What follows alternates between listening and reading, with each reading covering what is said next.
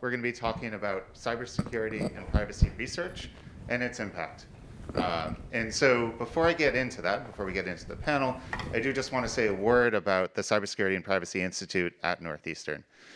So the Institute, where I'm executive director, was founded in 2016. We have 14 core faculty, 5 affiliate faculty.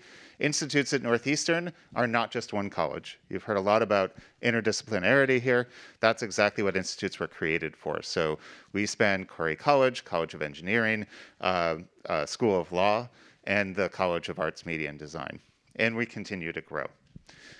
So our mission, as you can imagine, is to safeguard today's computer systems. We have expertise in a wide range of areas: traditional computer security, software, firmware, networks. We've also done extensive work in cryptography, but also we're addressing today's emerging threats.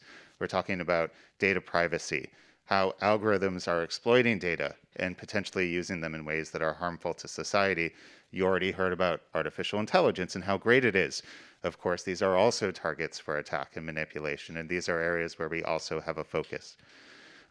Just to brag a little bit about the Institute, you already heard about some of the impact Khoury has had in general. We have attracted very large National Science Foundation grants, things like an online observatory to be able to see what people see online when they interact with the large companies that collect and use our data. Also a National Science Foundation Secure and Trustworthy Computing $10 million Frontiers grant to protect data privacy online. And our faculty and students have won awards in competitions, DARPA Spectrum Challenges, CTFs, and so forth. So generally speaking, as an institute, we want to have impact on the real world. We're not here to just publish papers and collect award money. We want to go out there and work with our partners. That means working with industry partners, working with policymakers, working with journalists, and getting our research into the hands of those who can actually use it to affect change. So that is, of course, the theme for today. I am actually filling in for, as you already heard, Alan Mislove, who is now in the White House Office of Technology, Science and Technology Policy, and is not allowed to be on a panel with an independent agency like the FTC. He can't talk about all the great stuff that he's done, but I can do it for him. Includes, for example, work on understanding how Facebook was collecting data and using it in ways that they lied about. It was cited even in the Federal Trade Commission's $5 billion fine for violation of their previous consent decree. So we are actively out there as an institute, our faculty, trying to have impact on the real world. And today we're going to hear from our panelists about, more broadly, how cybersecurity and privacy research can have that impact. So I could spend a while doing the introductions myself, but what I'm going to ask our panelists to do instead is introduce themselves and not only mention what their role is, but also how they've used research to have impact in their organizations or professions. So we'll just go down the line, starting with Julia. Hi there, I'm Julia Angwin. I'm a longtime investigative journalist, currently writing for New York Times Opinion about tech policy. I am a huge believer in using the scientific method and the approach to rigor in data analysis that academia uses, and I want to bring that and have been bringing that to journalism. In an era where people are increasingly mistrustful of the news, I think journalists need to step up and work harder to show how they got the facts that they got. And I'm here in large part because Alan, David, Christo have been partners with me for more than a decade in helping me vet the work that I've been doing. I bring it to experts to say, hey, am I doing the statistical analysis right? Or sometimes use their data sets and findings to do additional work. So I feel like I'm not an industry partner, but I am a partner to Khoury and Northeastern, and really just thrilled to be here. Hi, everyone. So I'm Daniel Dubois, and I'm a research scientist in the Khoury College for the last 6 years. And well, I'm not an industry partner, but I do very impactful research. And I work on Internet of Things, and I do security and privacy research on that. So this is a very impactful. For example, most of you have IoT devices at home, and some of you might be afraid of them because they are always connected to the internet. So who wants to have a microphone owned by someone else at home? So what we do is we study these devices by interacting with them every day, and then we see if they're actually sharing the data or not. And we have seen like many cases where this actually happens.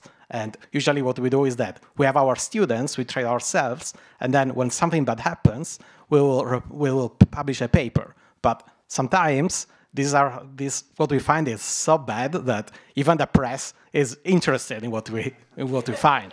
So, for example, like we have been a New York Times that was interested in some of our smart speakers that were actually recording conversations when you were not actually saying the word, which is like probably most of you are afraid of that. And I know people that will never want those devices at home. But most of you have cell phones, and maybe you have like Siri or something else like that that is actually listening to you. So everybody is really affected by this. And basically what we are doing is that we are exposing this and developing methodologies that can be reused and allow us to find more instances of these problems. What we have seen is that other companies, like for example Consumer Report, consumer advocacy organizations, are interested in our works, and they even offer some grants for us to work with them so that we can help her and share our methodology with them.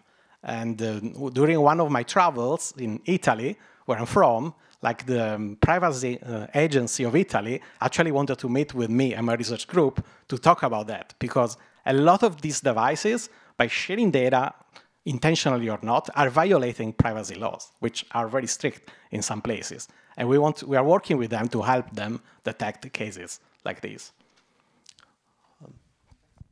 Hi, everyone. My name is Stephanie Nguyen. I'm the Chief Technologist for the U.S. Federal Trade Commission. I'm also compelled to say I'm not an industry partner. I'm a federal government employee. Really excited to be here. Just so inspired by the words from this morning, all of you, many familiar faces of having seen, read, invited many of you to come talk at the FTC, because we also believe in research for impact, research for help for instilling confidence in our attorneys on what we're learning, what is the most cutting edge research on topics that have just been mentioned here. Starting out with a little bit of my background, I'm the daughter of Vietnamese refugees. I grew up in a household rooted in the idea of innovation for opportunities, for a better life. And that is something that really has stuck with me in everything that I've done. In college, I made my own major and called it Digital Media Theory and Design, which translation is really how tech helps people and how tech hurts people.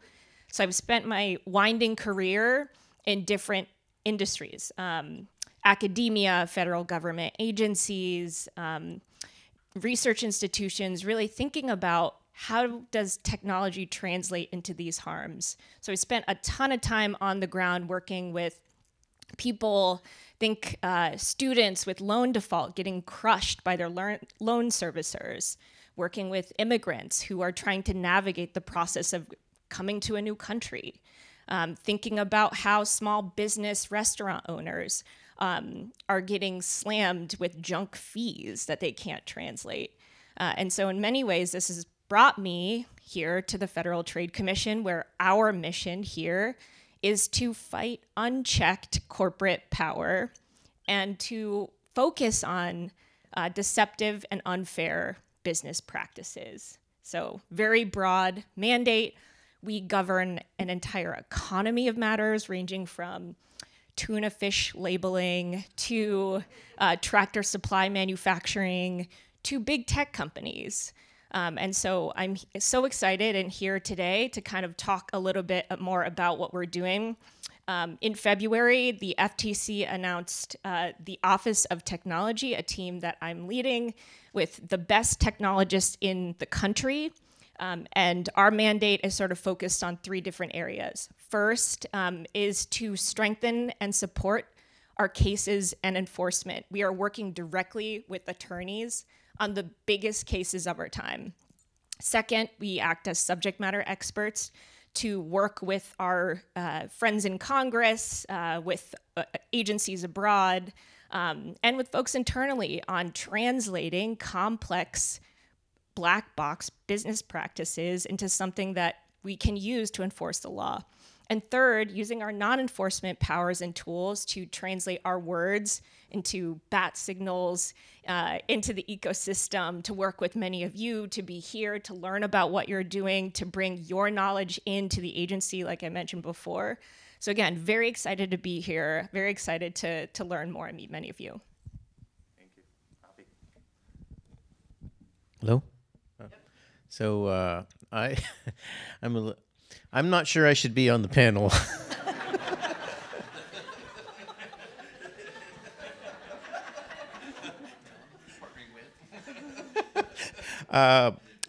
I've been I've been an academic, a researcher in cryptography for the past few years, and I think my ticket here is that last year I saw an opportunity to take one of my papers, algorithms that I'd worked on, actually with students that have just graduated. All 4 of them now on the paper have graduated.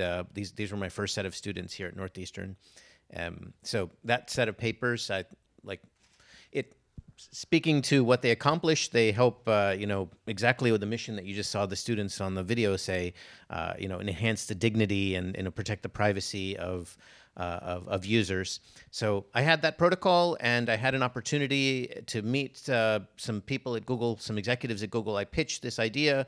They were interested, so I was able to organize an opportunity, thanks to Beth, to work at Google to try to get this protocol incorporated into a pretty popular platform. And so that's why I'm on the panel. And that has been successful in some sense and not successful in another. And I guess we'll get to that later on in the panel. But that's me. Yes, thank you, Abhi. I was going to say not so much later on, because I think we're going to go right back to that. But I'll tell you and tell the audience why is Abhi here.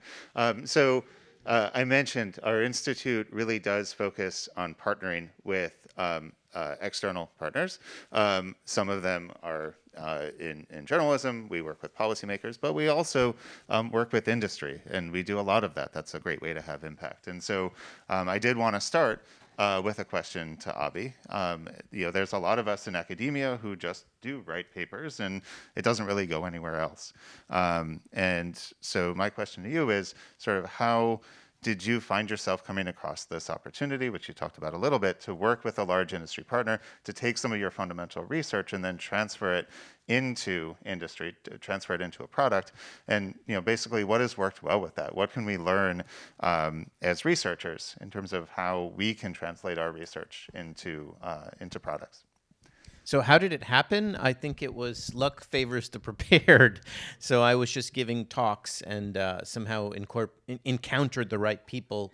And the executives at large companies, they're all curious intellectuals who also have a responsibility, like a big responsibility. So somehow that struck a note with the sponsor of this work that I'm on right now. I had a good relationship with that person, and they sponsored essentially the projects that I'm working on. Now, what have I learned? Is that the second part of it? Sort of, what has worked well in terms of being able to have impact, to go beyond just the paper? So what has worked well? So being present, being in the room where discussions are happening and being able to put a perspective, I would say that's the most successful thing I've done. The technical work is, you get the resources of a large company and the engineers and sort of that works really well. But then, the thing that I've learned is essentially most of these endeavors are basically bound to fail. Academic work, like my work especially, I won't speak for other academics. We cut corners. We don't exactly talk about all of the corner cases that occur in the real world.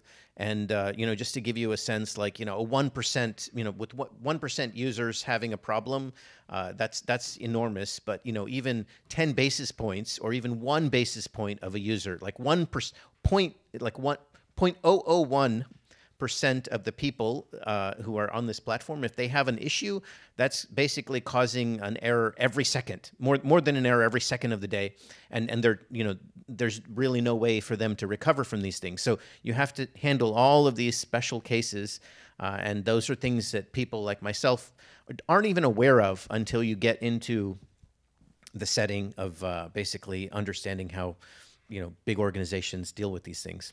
I don't know if that's a good answer. But. It sounds like you've learned a lot along the way. I have learned a lot. And I think positively, I've had some influence. My project has gone up and down and up, and now it's on the upswing again. Hopefully it succeeds and, gets launched. But yes, I've learned a lot about how the world works. So. All right, well, hopefully you will be able to tell us about it sometime soon. I guess that means it wasn't announced at Google I/O, yeah? Oh, actually, yes. If you go back and listen to two words that both Sundar and James Manika said, they said words that I've had influence on. So that's kind of cool too. Awesome. 2 words, maybe next year 3. Awesome. Maybe a demo next year. Yeah. All right. Thanks, Abhi. So, Stephanie, I want to switch to you next. So, as you mentioned, the agency has a broad mandate when it comes to consumer protection, and specifically the focus of this panel is cybersecurity and privacy, which is deeply enmeshed in nearly every aspect of our digital lives these days. So, given that broad area, what are priority areas for the agency in terms of enforcement where researchers are likely to have the most impact? Such a great question. I'm going to kind of translate what you're saying into how a lot of folks on our team think about our work, which is, what is the problem we are solving? Always starting with the problem. What is hurting people on the ground, real people in communities today that you know? What is something that you can translate to the people in your life? Sometimes those harms may not be felt immediately, right? Sometimes they're like way upstream in the process, so they're not quite there yet. But in terms of how we view problems, the first problem that I want to talk about is the fact that, again, my background is in design. Design is inextricable from the business models that it is attached to. Design cannot be viewed as just a pattern alone that is good or bad. You must understand the context for which it is used. I know there's been cutting edge research from Northeastern on this exact topic. But with our cases, for example, we had recent cases, GoodRx and BetterHelp, which is 2 healthcare platforms. And the case involved data collection through the use of pixel tracking.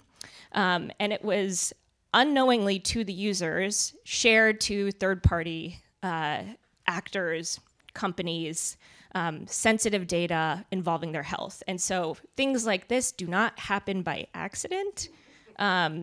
So just something to keep in mind. The second sort of area that we focus on is looking at the default. There are choices made in every single product that we use, whether it is observable to a human or whether it is a back-end system architecture design item. And so defaults, again, are often optimized for companies as opposed to the humans that may use that system or product. And so looking to a case that the FTC came out with, our staff worked on, Fortnite, you may have heard of it. There was a default setting that was on by default that collected audio data from kids, potentially leading them to health harm, sexual harassment, real life harms, given that there's so many people on the platform. And then third is sort of a big picture one, again, may not be felt immediately, but there are potentially seismic shifts that are occurring in our economy. We just put out a request for information on cloud computing. This is an example of that, where there may be single points of failure in a system that essentially is underpinning much of our economy. Think transportation, think national security, think healthcare. So this is an area of interest that we are tracking, both in terms of security vulnerabilities and how companies are creating defaults to optimize for that.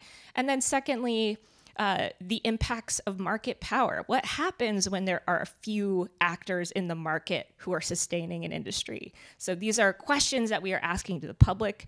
We are early in the process and really trying to gather the brightest, folks who are working on this topic to help shape our thinking on this work. Great, thank you so much.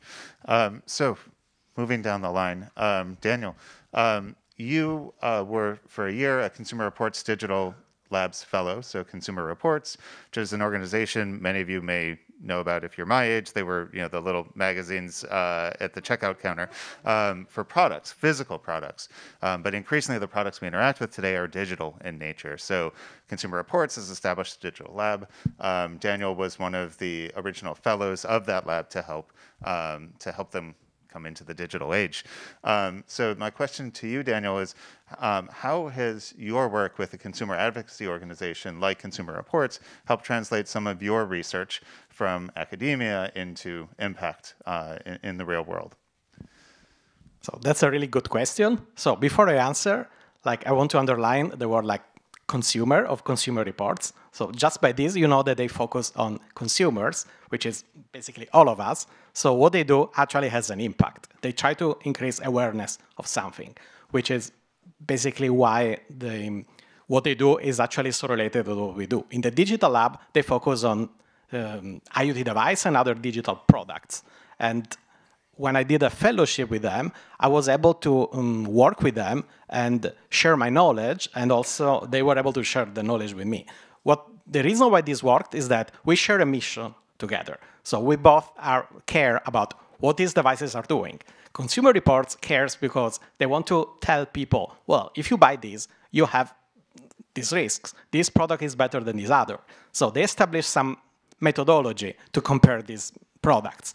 But what we do in our lab, in the university here, we actually do something similar. We analyze this in a different way, these same devices, and then we can find out that, well, you have a risk of this or that. So the good thing is that these methodologies are not the same. They are complementary. So we were able to, by working with them, I was able to tell them, well, you can build a system like this. We did it here in Northeastern, and then they found out, well, that might work, and then they started to build that. At the same time, they told me, these are the products that we test. This is how we do that. And then we decided to test the products. In my case, we were testing voice assistants and smart speakers, and we were trying to see if they were if the bad things we have seen doing research, they could happen at a scale. And then we did a lot of experiments for that. So what we have seen is that we've seen the situations where these systems were not behaving as people would have expected. And then I gave these results back to Consumer Reports. And the good thing is that when you talk with them, they give you some feedback and some perspective on how to do the experiments that you didn't think when you do an academic paper. And the second thing is that when you find something interesting, they will publish that. So there is a faster way to increase public awareness and to let them know what's happening. Some of these results, if we put them in a research paper, the paper will not be accepted until there is a lot of innovation of the methodology. But sometimes we just want a simple answer. Can you trust something or not? So are you at risk if you use this smartwatch or not? And then that's basically the main benefit. And another thing about working with other organizations like Consumer Reports is that they focus on a lot of other things, and fellows like me were able to see what they were doing. And this allowed me to work also on different things that were a bit beyond cybersecurity and privacy. For example, we were during the pandemic, where I did a fellowship, there were most people were transitioning to using Meet and other video conference systems, and then they were questioning, well, are these systems working the same for everybody or not? And then we did some comparative studies in the different contexts in the past, but this gave us the idea to, well, let's test these systems with a lot of voices for people from different genders and other characteristics, and then we have seen that they don't behave in the same way. There is some sort of kind of a bias and that makes these products better for certain categories of people than other. And this is the type of interdisciplinarity that actually we want, so that we can make an impact and use the techniques that we learn in one area and apply to another. And I learned a lot of this experience, and Consumer Reports also, they learned from me, and we both made an impact to the public. Great, thank you, Daniel. Julia, last but not least on this row. So what I found is your work through investigative journalism and what we do as researchers just shares a lot in common. We apply the scientific method, we try to find impactful problems and then publish about them. But also if we just publish it and leave it out there for people to read, sure, people get some awareness, but that doesn't always mean that anything changes. So what's been your experience through the markup and through other experiences in your career to transitioning or translating those stories that took an enormous amount of effort into actual impact, actual change in the world? That's such a good question. I would say that like one thing that it might look from the academic side point of view like, oh, we're all getting all this impact over here in journalism, but I would say that most of the journalists I talk to, we spend a lot of time talking about how depressing it is to write something and have no impact, especially when you show something so clearly that is so clearly wrong and then nothing changes. So I always try to counsel the reporters I work with, like, look, it's a long game. You don't always get impact right away, but putting this information out into the public is a service. It does change the discourse. It does lead to changes. I've had many times stories that I've written a decade ago, there will be some sort of change. I remember when I wrote about how there was a smart TV out there that was being marketed, and it said in their privacy policy, like, we plan to sell all your data about everything you're watching to advertisers. And it was actually just all out in the open, like they didn't require any investigation. And it said it in their SEC filings, like, we're going to make tons of money off this. And so, it took a while, but there was like an FTC case, and then they eventually, like, I think almost 5-6 years later, ended up taking that off the market. So it does take time. But when I wrote the story, everyone was like, oh, that seems bad, and then moved on, And so there's always like this sort of time that it takes for things to happen. But the thing that really has led me to be doubling down on data-driven journalism and the scientific method is I do believe that data is the currency that causes policymakers to act. So a very good example of this is a story when I was at ProPublica. So I was looking at something that had been written about quite a lot in academic circles, which was the rise of things called risk assessments in the criminal legal system.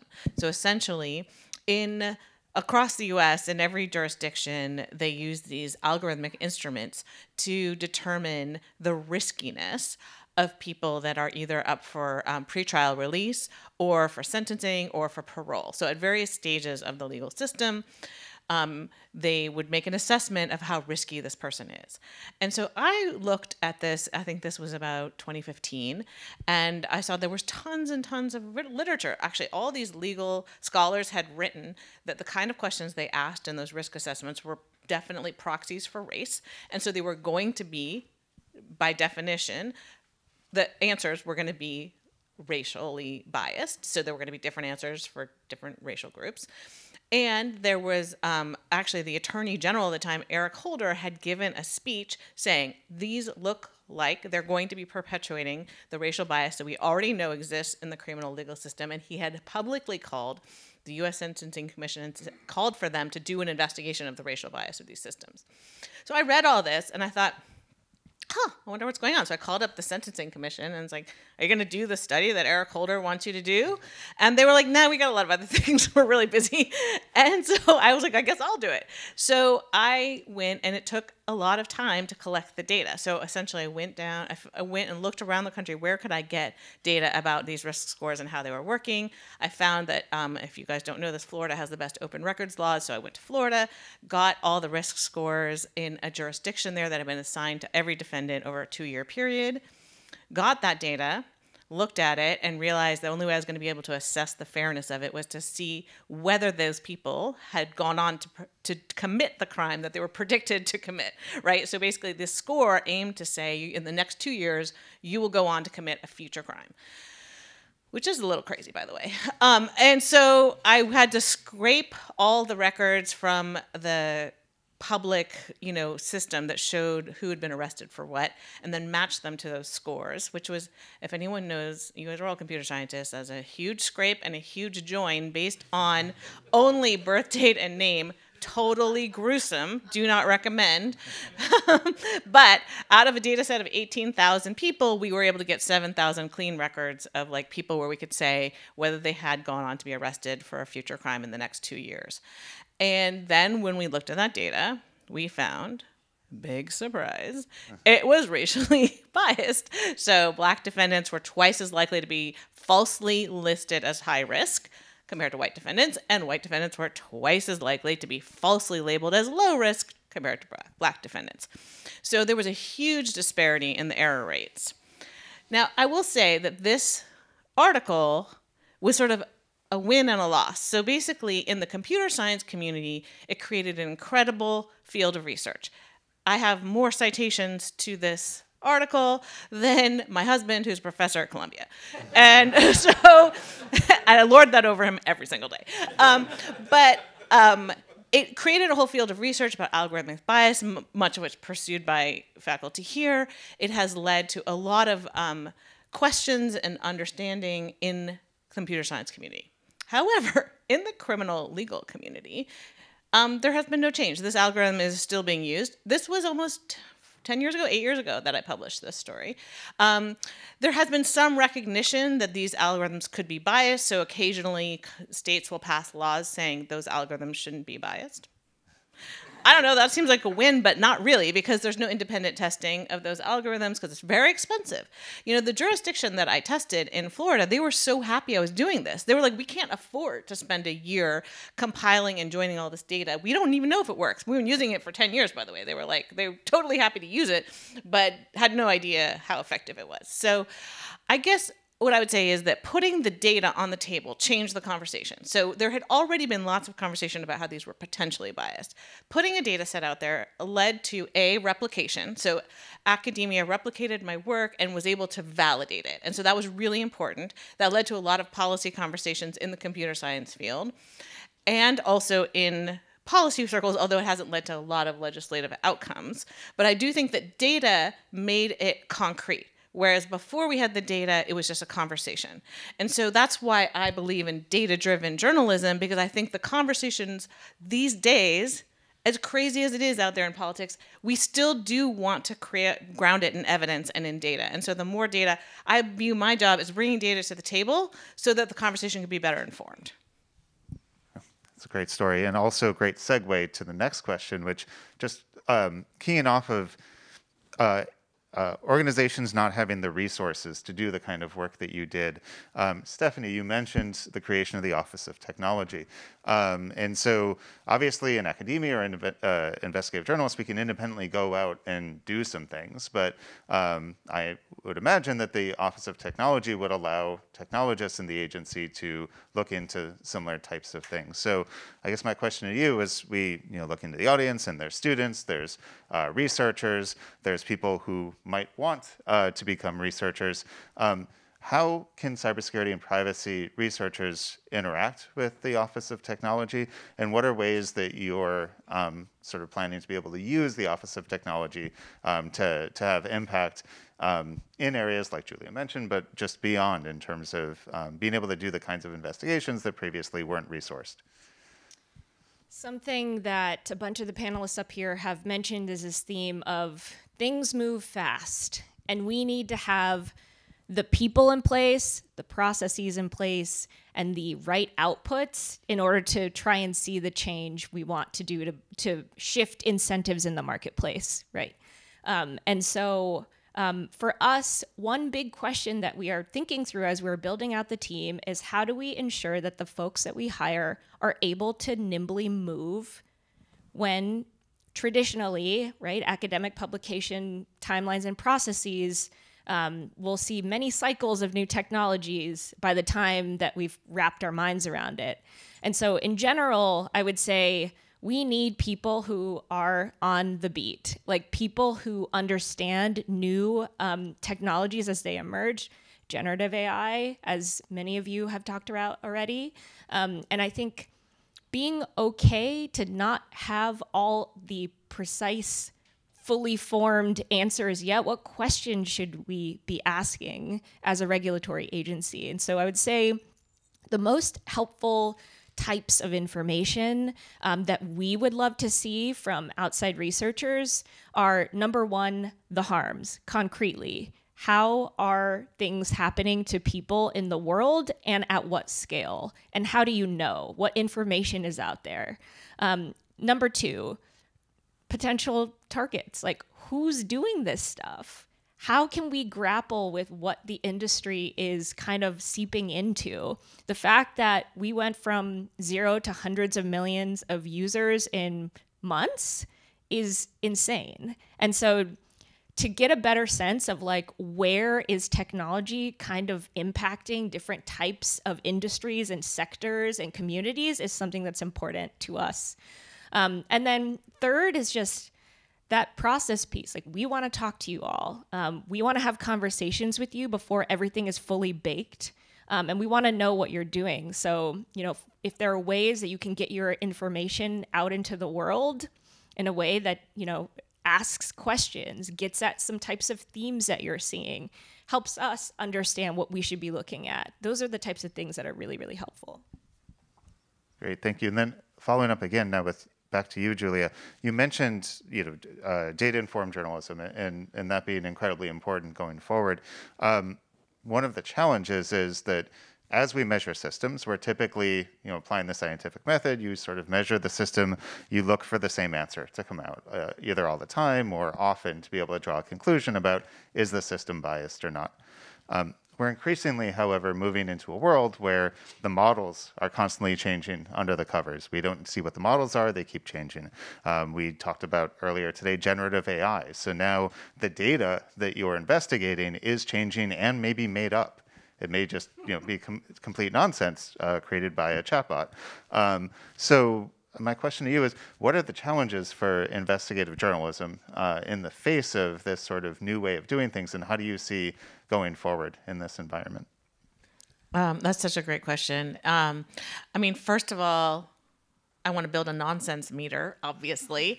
Don't we want like nonsense level for all of our generative AI? Yes. So I have dreams. But I think like the thing is that we're moving into a world of what I would call dynamic outputs, right? And so, but I would say that is okay. It's a little bit more okay for journalists, because journalism is always sort of just taking snapshots in time of a dynamic output. Like, what is war reporting? You're taking a picture at a moment during a dynamic situation. And so I think journalism has this tradition of witness, right? Where we are here to witness these moments on behalf of the public. And I view the work I do as sort of essentially that war reporting inside the computer, right? So it's like basically, it's a war in here, I'm taking a lot of pictures.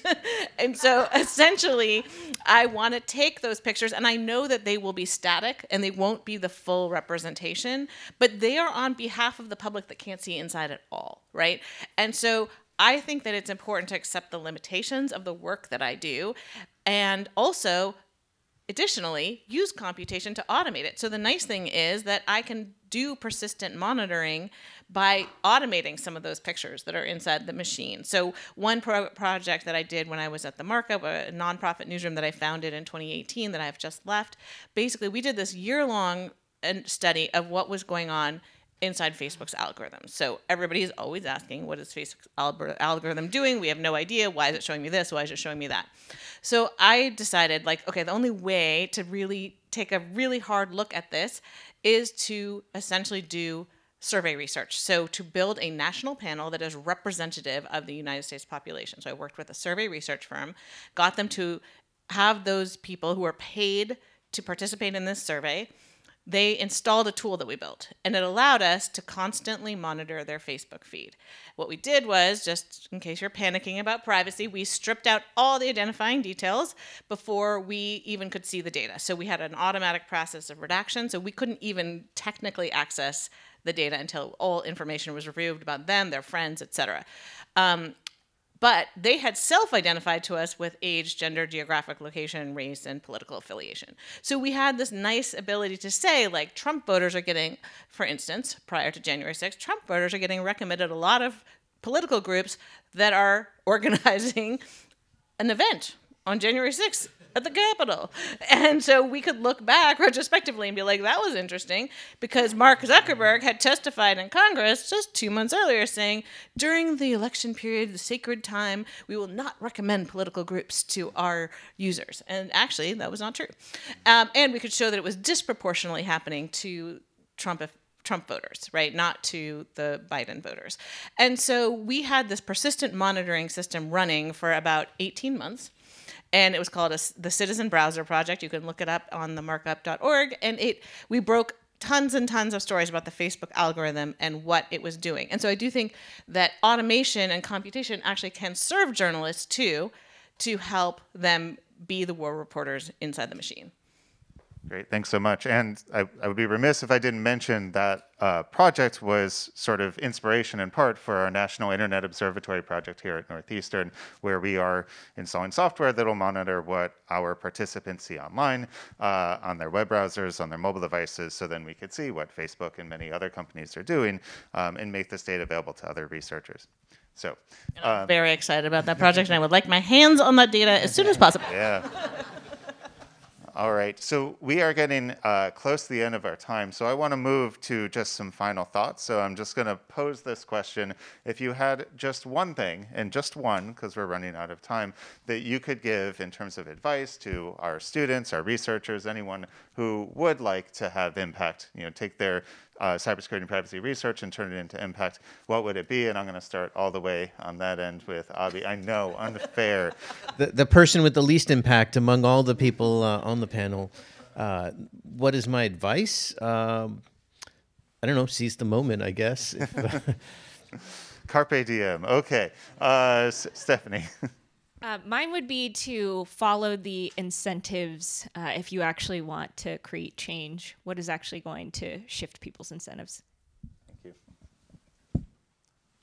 So my suggestion is, like, if you want to have impact, set some goals, impactful goals, then do some steps to achieve them, and then, like, during these steps, you might learn something. You might fail even twice, but then if you commit to that, eventually you will achieve it. Thank you. That's such a hard one.